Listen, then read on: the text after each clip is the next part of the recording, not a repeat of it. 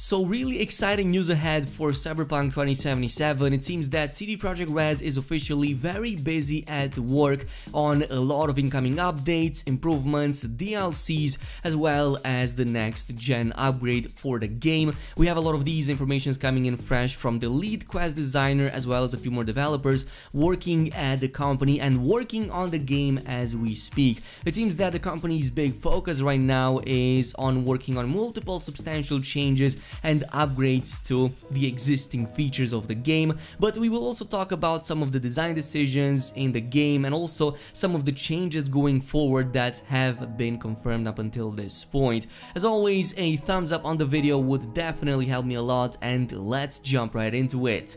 But starting things off with a pretty important question that I'm sure is on everybody's minds, and that is, why is CD Projekt Red being radio silent for so long? And of course, it seems that the company is definitely taking examples from developers who tackled problems in a similar way, and the lead quest designer over at CD Projekt Red gave one of the examples, Hello Games, and the way they handled No Man's Sky. It definitely seems that CD Projekt Red is aiming for a similar route where they are a little bit more silent on what they're working on currently, but they are definitely busy at work behind the scenes to prepare something very big for their game. It's just that it takes a little bit longer to make that possible, but once it is there, it's definitely going to make players much happier than if they were to just talk about it non-stop and just drag things out.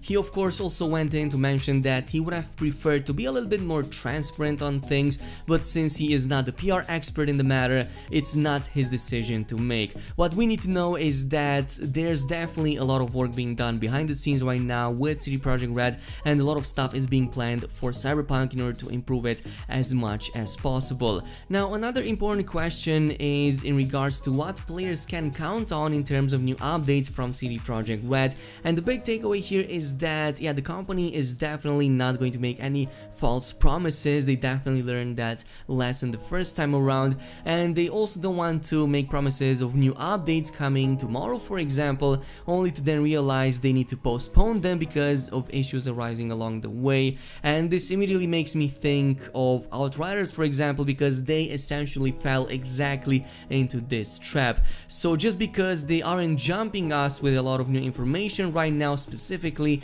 it doesn't mean that they aren't doing a lot of stuff behind the scenes and a lot of work behind these patches and updates. Also, let's talk about the DLC and update situation. There's been multiple questions about these throughout the streams recently, and of course I'm also considering that the company is also working on the next gen upgrade, not just for Cyberpunk but also for The Witcher 3. So the big takeaway here is that all of the departments that deal with Cyberpunk 2077 are fully focused on making that game much better. Meanwhile, the ones that are on Witcher 3 are focusing on that as well, and there's not really much overlap from what I was able to tell. It seems that the company is big enough to handle all of these projects at the same time, and there's plenty of workforce right now on the game itself. So yeah, he was able to confirm that CD Projekt Red is busy working on the following when it comes to Cyberpunk 2077. So this includes brand new patches, new DLCs, and the next gen upgrade as well, as I've talked about previously. So yeah, he can't really go into details about what these contain. They will all be revealed when it's due time, but rest assured that they are definitely working on a ton of new updates for the game in order to make it that much better. Meanwhile, the departments that strictly work on Witcher 3, for example, they will focus on the next gen upgrades and so on and so forth. Another big question was from a player who had over 200 hours into one of his playthroughs. I'm pretty sure there's a lot of you out there in a similar situation, and he felt that a city was so large, when talking about Night City, that CD Projekt Red could make countless games using the same setting as a base, and would it make sense to put more stories in it, or would it make more sense to create new areas and whatnot? So if it was up to him, the lead quest designer mentioned that he would love to go in a similar route to Witcher 3, as in first release a lot of content patches and DLCs for free, and second, deliver big fat expansions that will most likely be paid if we are talking in the same context, which is Witcher 3, which definitely followed that route I was talking about. So all in all, looks pretty awesome. He also went on to mention how is the current work situation over at the company. So it seems that the majority of the teams are still working remotely because of the current ongoing events in the world, but there are a lot of improvements being done on the office spaces for the developers to return to work in safe conditions once that is possible. So I would assume that development cycles might ramp up even faster once that is possible, and we should see things coming back on track once we get closer and closer to like 2022, I would presume. But there's many other changes coming along the way. As I've mentioned, a lot of things that CD Projekt Red is currently not happy with when it comes to some of the stuff that is being put in the game, like for example some of the RPG elements, physics engine like the water and whatnot, and a few more on top that we will discuss in this video. So when asking about cut content, one of the main questions was in regards of the wall running, as we had it at one of the E3s in 2019, I believe. Yeah, back then Cyberpunk 2077 still had wall running with the usage of Mantis Blades, which unfortunately was later completely removed from the game.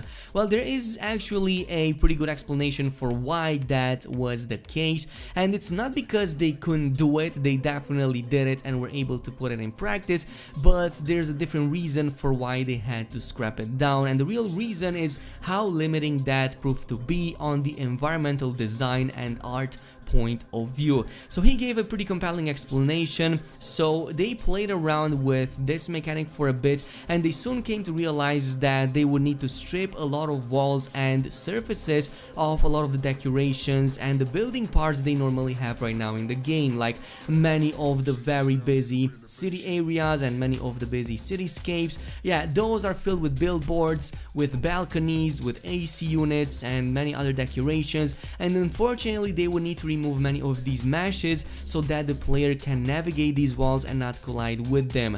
The second reason was from a practical point of view, which another developer came in and gave an even better explanation, which kinda confirms that double jumping was already achieving most of the stuff that wall running was supposed to anyway, which was just reaching higher up places. You can easily reach higher up places with just a double jump or maybe with the hover boots. Both of these work really well, so eventually they decided to work in the favor of making the city and the environment a lot more impactful rather than just adding a mechanic that can easily be bypassed by a different one. The next bit is not so much about a feature being cut, but rather a feature not working fully, which would be the water in the game and it completely lacking physics of any means. And according to the lead quest designer, again, CD Projekt Red definitely knows about it, definitely has a plan about it, and they are definitely not happy about the current way water works in the game.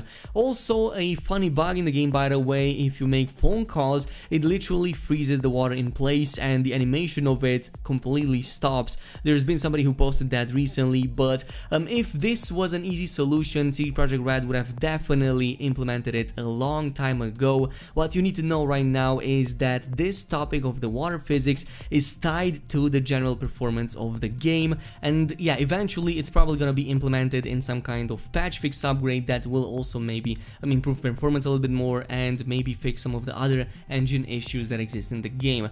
Speaking of issues in design and whatnot, let's talk about some upcoming RPG changes that were talked about, especially when it comes to the healing mechanic in the game, which essentially it is now press X to live, and that's a pretty funny way of putting it, but it's actually true. Well, one thing he could mention is the fact that the RPG team over at CD Projekt Red is definitely involved into working on a ton of upcoming updates, not just on this issue but on many other issues regarding RPG elements and features in Cyberpunk 2077. So if you have any grievance with some of the systems in the game, it's very likely that CD Projekt Red knows of it and it's actively working on it to improve it much more. Now, the final one that I will talk about in this video is in regards to some of the character design decisions in the game. Of course, the lead quest designer talked about a lot of these design decisions throughout his streams, but particularly I want to talk about Takemura and why he is not a love interest in the game. And it seems that CD Projekt Red knew from the very beginning what kind of character Takemura would be, and from the very beginning he is supposed to take the role of this ronin, a samurai that lost his master. And the question about Takemura being a love interest has actually been asked internally a lot, even more so by people who were testing the game actively back before release.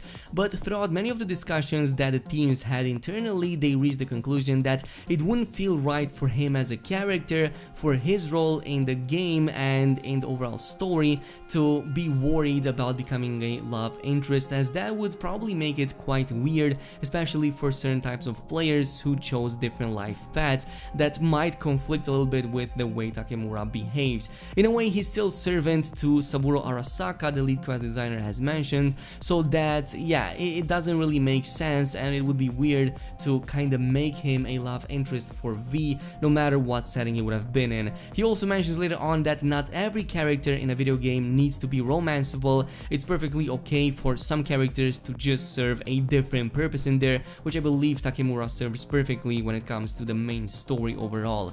Of course, this is not it, by the way. As I've said, go ahead and check out the streams if you want to. A big takeaway here is that CD Projekt Red right now is really motivated to make the game much better. Also, the recent influx of players, especially following the relisting on the PlayStation Network, has definitely gave them more confidence when it comes to players and their engagement into the overall story of the game. It seems that the fan base is definitely alive and people really want to play this game a lot more. It's just that they're also looking for a lot more upgrades, updates and improvements to the game entirely. This is it with the recent news. Of course, totally let me know down below what's your current plans with Cyberpunk 2077. Are you playing it? Are you taking a break? Did you come back? Or are you still planning to keep on a break? Thanks so much for watching, and I'll see you guys in the next one.